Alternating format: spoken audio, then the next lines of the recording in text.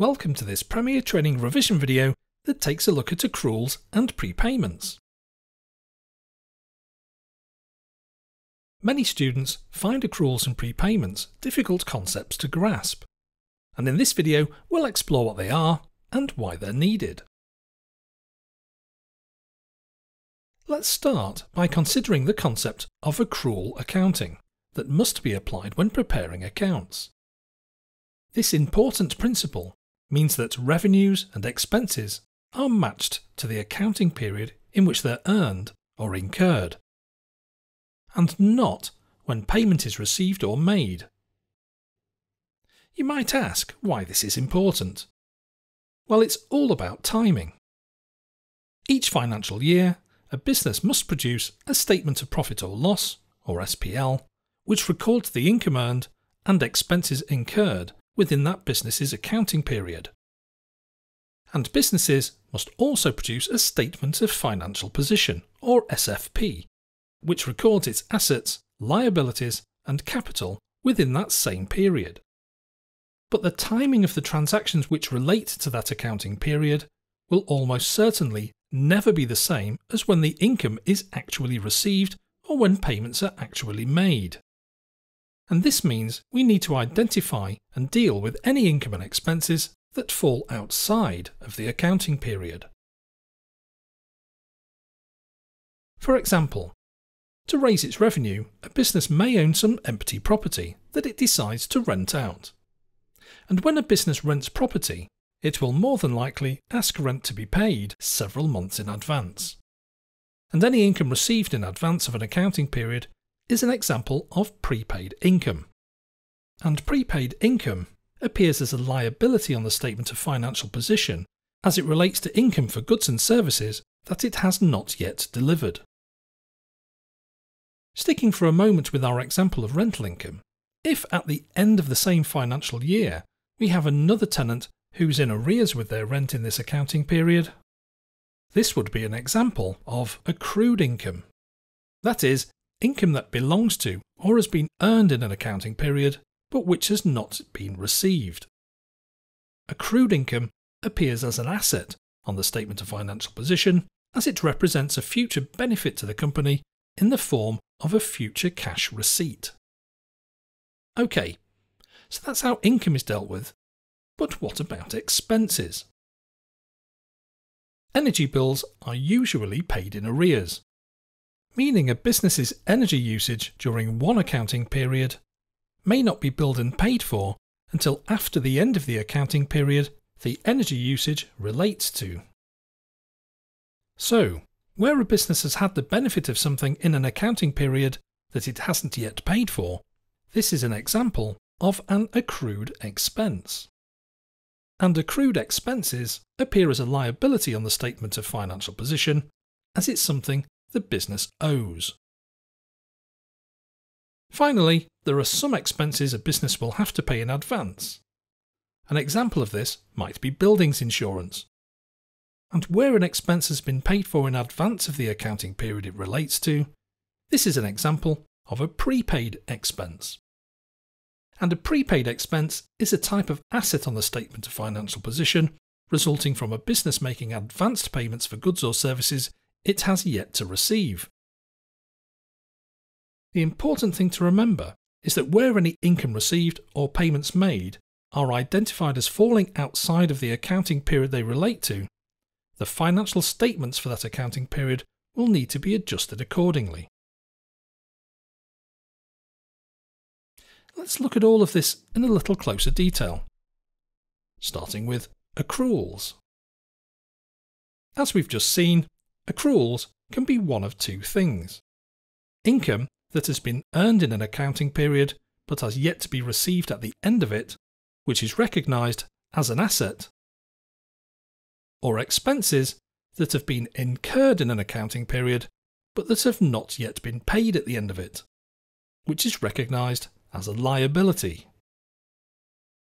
Either way, it's money owing, whether that's money owing to the business, such as rental income not yet received, or money owing from the business, such as an electricity bill not yet received or paid, or wages not yet paid from the business to its employees. Let's look at both of these types of accrual in a little more detail. Starting with accrued income. As we've seen, accrued income is income that belongs to an accounting period but which has not yet been received.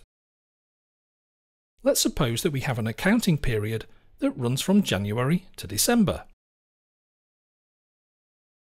And our business has a client that owes £7,500 in commission for a 3-month period ending in January after our accounting period has ended.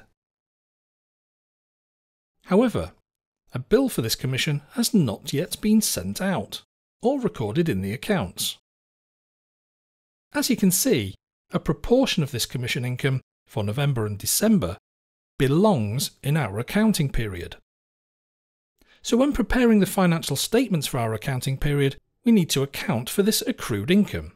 That is, income which has been earned but not yet received. Unless there's information to state otherwise, we can assume that the commission was earned evenly over the 3 months between November and January. So the commission earned in November and December will be £7,500 divided by 3 months and multiplied by 2, or 2/3 of our £7,500, which is £5,000. And if we were to look at the journal adjustment required to enter this accrued income into the general ledger, £5,000 would be credited to a commission income account, which would be closed off and the balance transferred to the statement of profit or loss for our accounting period, and £5,000 will be debited to the accruals account. And once all the adjustments for accruals have been made, the balance will be transferred to the statement of financial position for our accounting period. Now we've looked at accrued income, let's look at an example of an accrued expense. An accrued expense is an expense that relates to an accounting period, but which has not yet been paid.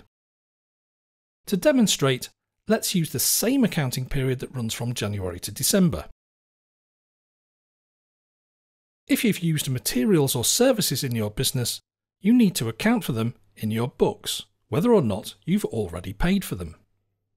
And whilst preparing the financial statements, let's say we receive a gas bill in the next accounting period for £300, which covers the period December, January and February. As you can see, a proportion of this gas bill for December belongs in our accounting period.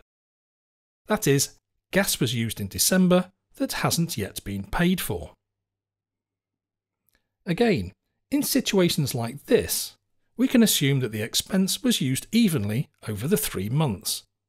So the cost of 1 month's gas usage for December will be £300 divided by 3 months, which is £100. And again, if we were to look at the journal entry required to enter this into our accounts, this £100 will be debited to the gas account, which would then be closed off with the total expense for the year being transferred to the statement of profit or loss for our accounting period, and £100 would be credited to the accruals account.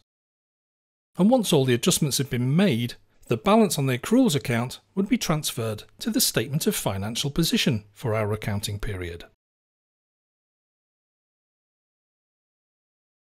Now, let's look at prepayments. As with accruals, prepayments can also be one of 2 things: income that has been received but not yet earned, which is recognised as a liability, or expenses that have been paid but that are not yet due, which is recognised as an asset. Either way, prepayments are money paid in advance. Whether that's money paid to a business, such as rental income received in advance, or money paid from the business, such as insurance paid in advance for the next year, or maybe broadband payments covering the next 3 months. Again, let's look at some examples. Starting with prepaid income. As we've seen, prepaid income is income that has been received in advance of the period it relates to. Let's again look at our accounting period that runs from January to December. And this time, let's assume our business rents out some property, the terms being that the tenant pays rent 3 months in advance. And in October, the tenant pays £2,050 in advance rent, relating to the months November and December in the current accounting period, and January in the next. When it comes to preparing the financial statements for our accounting period, this time the rental income relating to January will need to be removed from the income earned in the current accounting period, as it relates to the next accounting period. Let's assume we're told that there has been an increase in the monthly rent for the next calendar year, and that the amount relating to January is £700. So with no additional calculation to make this time. If we were to look at the journal adjustment required for the current accounting period, we would reduce the rental income account by £700, which would be a debit, as this amount has been received in the current year, but the income relates to the next. The total rental income received over the year can then be calculated and recorded in the statement of profit or loss for our accounting period. And we also need to record £700 of prepaid income in the prepayments account. This amount is a liability at the end of the accounting period, as the business has not earned the income yet. And once all the adjustments have been made, the balance on the prepayments account would be transferred to the statement of financial position for our accounting period.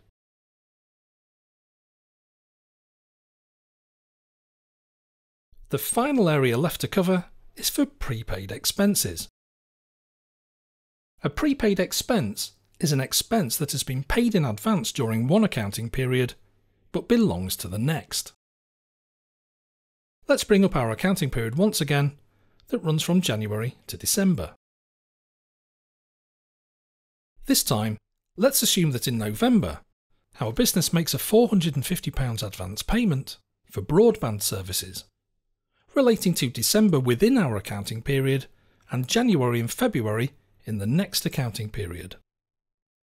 So when it comes to preparing the financial statements, the broadband payments relating to January and February will need to be removed from the expenses relating to the current accounting period, as they relate to the next. Once again, assuming that charges are incurred evenly over the period, the amount of the broadband expense in January and February can be calculated as £450 divided by 3 months multiplied by 2, or 2/3 of our £450, which is £300. And if we were to look at the journal adjustment required for the current accounting period, we would need to reduce the broadband expense by £300, as this amount has been paid in the current accounting period but relates to the next, and to decrease an expense, we need a credit. The total broadband expense for our accounting period can then be recorded in the statement of profit or loss. And we also need to record £300 of prepaid expenses in the prepayments account. And this amount is an asset at the end of the accounting period, as the business has paid for a service that hasn't yet been delivered to it. And once again, once all the adjustments have been made to the prepayments account, the balance would be transferred to the statement of financial position for our accounting period.